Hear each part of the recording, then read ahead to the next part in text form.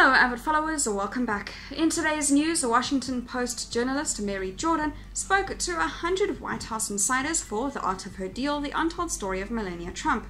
Sources have told CBS News that Donald Trump originally offered the position of vice president to New Jersey Governor Chris Christie, but the offer to the now former governor was later withdrawn. Mr. Christie said of Mrs. Trump, "This is not some wallflower. This is somebody who is self-confident and self-assured."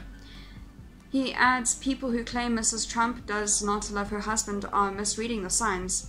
Roger Stone, a former Trump campaign advisor, said, "People say, oh, she's a model, therefore she must be dumb. There's nothing dumb about her. She's a balancing influence on him. She's the one who ultimately said, you know, Donald, stop talking about running for president and do it. If you run, you're going to win." In 2019, Mr. Stone was arrested in relation to Robert Mueller's special counsel investigation. In February, he was sentenced to 40 months in prison after being found guilty on 7 counts of lying to Congress, obstruction, and witness tampering. This week, a judge said his sentence must begin on July 14th, rejecting a request for a delay due to coronavirus. Federal Judge Amy Berman Jackson explained this arrangement will address the defendant's stated medical concerns and will also protect the health of other inmates who share defendant's anxiety over the potential introduction and spread of the virus at the now unaffected facility. Thomas Barrack Jr. was the chairman of Trump's inauguration committee. Mr. Barrack has been a major fundraiser for the president.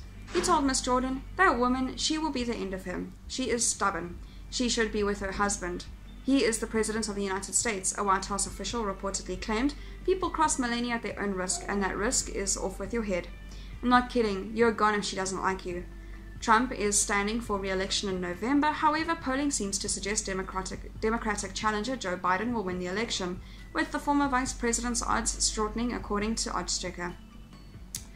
The Democrats are also favorites to retain their majority in the House of Representatives, which they won in 2018 midterms.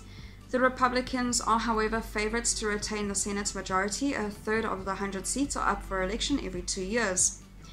In total, 23 Republican and 12 Democrat seats are up for election in November in regular reflections, whilst 2 Republican senators are up for special elections, having been appointed by state governors to see out terms of previously elected senators in Arizona and Georgia.